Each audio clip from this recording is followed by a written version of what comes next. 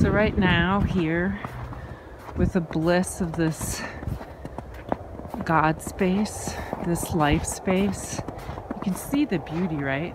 You can see the long horizon lines, the longing, the blankness, the innocence, the life, the living. You can see it all. And I'm not doing this. I'm just showing up like I've always showed up. But there's something in this tipping point idea. Thank you, Malcolm Gladwell.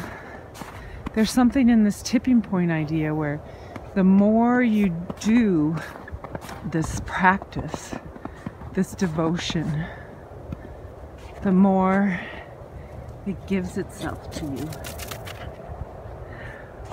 Like dogs. Thank you, dogs. I have a body, and my body has a body. It's Mother Earth. We are one. Just like me living in my mother's womb, conception, and for those first 9 months, I share the body with this body. It's a vast, strange thing. And what a gift. What a gift. A gift that I want to see, be part of, giving to future humans. Future humans. Like dogs that we co-evolve with. We get to co-evolve with the next humans.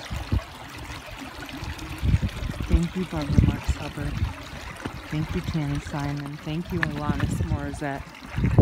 Thank you to all my teachers, Denise Molina, my mother and my father, and all the dogs in my life, and Miriam Hall. This is Living Memoir